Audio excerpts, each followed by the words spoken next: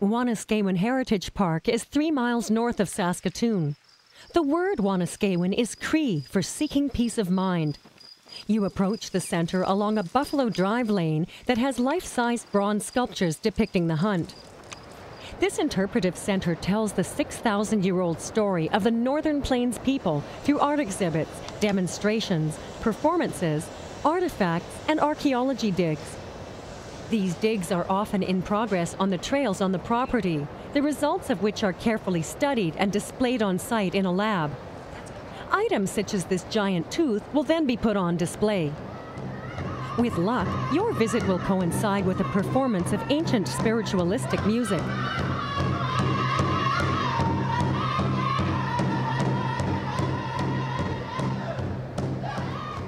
History comes to life in the main exhibit hall. Hands-on computer-activated displays and theaters present multimedia shows that explore the archaeology, natural beauty, and lifestyle of Wanuskewin.